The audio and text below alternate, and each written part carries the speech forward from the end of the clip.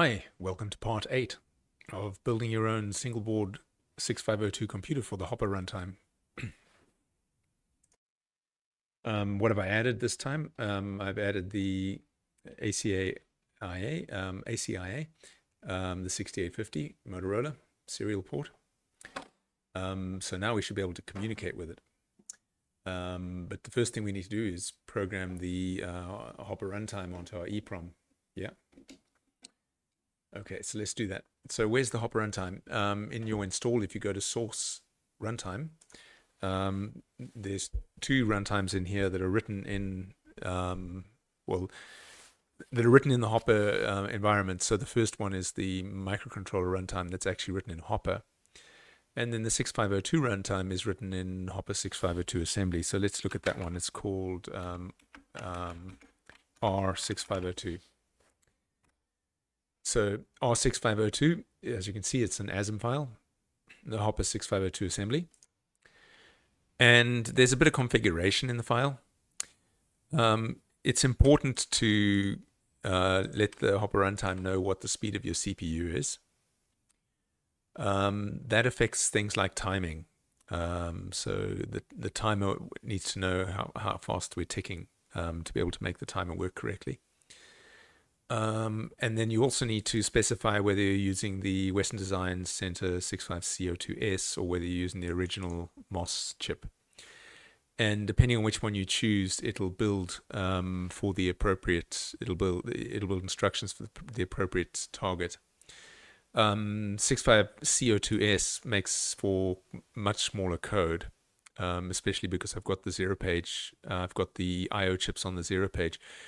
So that's what all these ifdefs here are like, to try and squeeze it into a 16K ROM. And even if we're using a 32K ROM, the objective here is to only use the top half of the 32K ROM. And if we do that, that allows us to in future use these extra 4 pins here and put in a 64K RAM chip instead of a 32K RAM chip. So we can use 48K of the RAM and 16K of the ROM, so we can have more RAM. So that's why I'm trying to keep it under 16Ks. And there's all these options here to decide optionally to leave things out of it, because you can get it down to less than 8K if you leave out quite a few options. A fully functional version of the Hopper runtime on a minimal instruction set, you leave out the packed instructions, you leave out fast floating point, fast integer functionality, and you can get it into 8K ROM. Anyway, we don't care about that right now, because we're going to go into a 32K ROM no matter what. So 8 megahertz and 65CO2S are the only ones you care about. Now, in the options, make sure you've got Run Optimizer, because we want that, makes it small and faster, and disassembler and save on build. And then we press F7 to build. At the bottom of the screen, we can see the steps going past: pre-processing, assembling. It's a little bit slower than the other program, optimizing, because it's a bit bigger. And then it should be disassembling at the end. Generating code. There we go, disassembling, okay. And we can fade to our big screen and go and load up our EEPROM programmer. Still the same chip we just used in the last video. You know, we chose this Atmel 28C256. We're going to load up our program. It's called R6502 hex. It's in the bin folder, Hopper bin folder. We want it to start at the beginning of our ROM, which is address C. Address 8000. And at the end of the ROM, we still see that correctly loaded our vectors, and then our program should be at the beginning. Oh, the program is actually in the middle. There it is, because it's 16K ROM. It's a source to start in the middle of the ROM. So it's important to tell the EEPROM programmer where the beginning of the ROM is. The beginning of the ROM is 8000 hex, and because this was built for 16K, it's starting up at C0000 hex, which in the ROM is, C minus 8, which is 4. Okay. Anyway, that's why I say the easiest way to check that you've positioned it in the correct place in the ROM is to check that the last 6 bytes are the vectors. Okay, and we'll program our chip.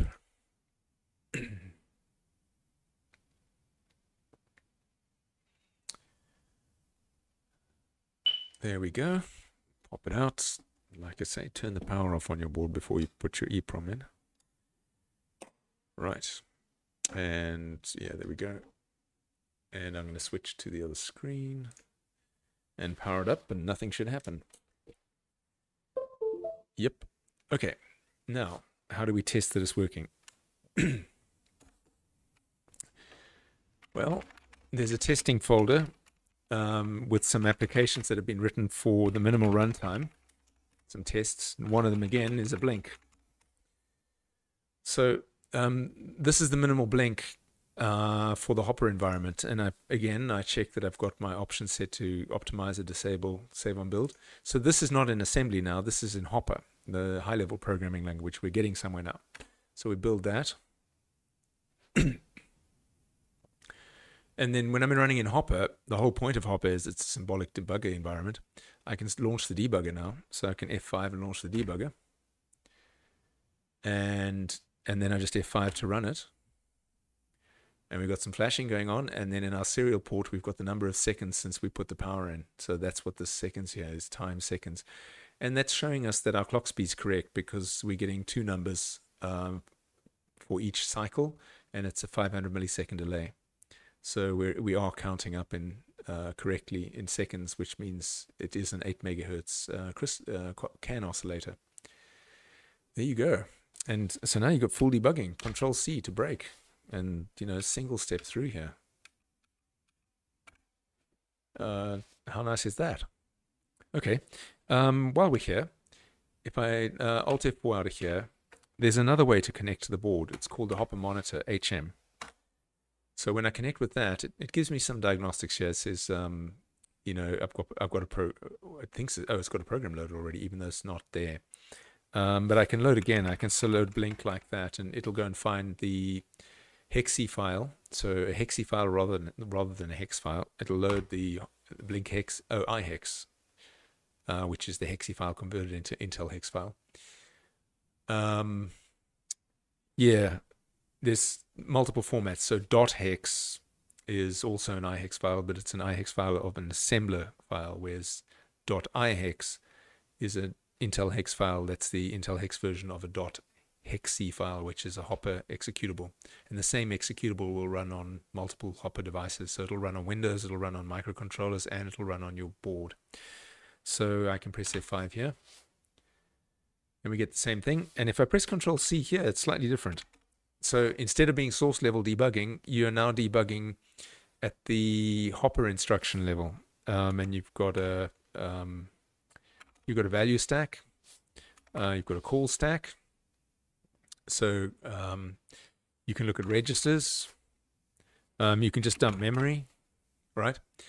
So this is the sort of low-level way to debug Hopper programs. So again, what you're looking at here is not 65502 assembly. This is the Hopper virtual machine bytecodes that are running on the runtime that we've just built. So the runtime is the Hopper virtual machine, which is running this code. And we can put breakpoints in here as well.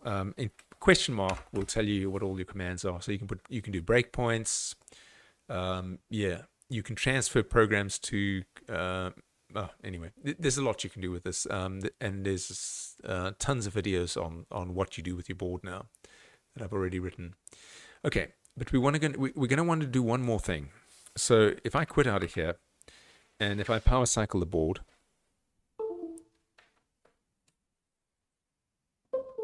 nothing happens, right? There's no program loaded because the program was in RAM, and when I turned the power off, it went away. So if I go Hoppermon, and I load blink again, and then I run it again, there we go, we're blinking. But as soon as I turn the power off, it's gone. Okay, let's fix that. Okay, what did I do? I added a chip. I added the serial EEPROM, right? That's all I did. Now I'm back in Hopper Monitor, and now I'm going to load blink. And if we run, we expect to blink. Yeah. So Control C, quit. We're out of Hoppermon. Now I'm going to turn the power off. So, and then I'm going to turn the power on again. And the program persists. So what Hopper will do is when it boots up the virtual machine, it'll check to see if there's a program on the EEPROM, and if there is, it'll run it. So sometimes you don't want that to happen. And okay, if I run Hoppermon now, it should break. So let's run Hoppermon. It stalls the. You can see it stalled the flashing light, but because of the CRC, and because on my machine I've got all the debug info for the program that was loaded, it can say which program was loaded, and it'll know what the source is.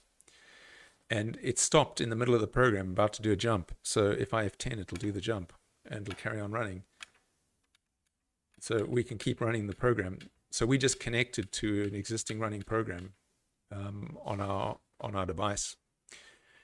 So you can do that. You can break into existing running programs and debug them on this device. Anyway, yeah, so if I want to reset but not run the program, so if I reset now again, let's quit out of the Hoppermon again. If I reset, it'll load the program and start running it. But if I don't want to run the program, if I just want to reset without loading what's in the EEPROM, because somehow that thing that's in the EEPROM is crashing the machine, I hold both the user button and the reset button down. So I hold them both down, and then I release the reset button first, and then I release this one. So that's how you reset without running the program. That's the only thing that Hopper uses the user button for. It uses it during the boot process to say don't boot from the program that's on the EEPROM. Other than that, it's and if I press reset again, of course, it's now booting again because I didn't have my finger on it. Other than that, the user button's available for user use. Right. Okay. There's an interesting thing. I should do that inside Hoppermon. Okay, so if we're in Hoppermon and we say run again, carry on running the program. So it's running the program. If I press the NMI button, it's break. So the NMI breaks into the program where it was, and I can press F5 to continue again. And then I can press break to stop the program at that point. And at that point, I can go and look at the registers, and I can go and look at the stack and the call stack. Yeah. Or I can look at the source. Yeah. So you can break into your program in the low level. The break button works in the symbolic debugger as well. Anyhow, you've just got Hopper running on your board. Well done. I'm going to end this series of videos right now on this one, just to publish it. But I will continue to add to it over time. Like, for example, I can do one on how you use the OLED display. There's a lot I could do to add on to the end of this video. We could do some experiments using the parallel port, hook up some other peripherals. I'll wait for feedback as well to see what else to add to the end of this video. Like if there's some subject I wasn't very good at covering, I can add another video with a bit more depth. But thank you for sitting through all my videos of this series.